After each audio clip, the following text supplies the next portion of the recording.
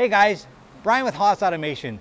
I want to show you how to quickly check for an encoder issue when troubleshooting spindle drive noise. So what we're going to do is we're going to run this spindle at full speed. And then I'm going to kill the power. And now I'm going to listen to the spindle as it spools down on its own. So what we've done is we've eliminated the encoder from the system.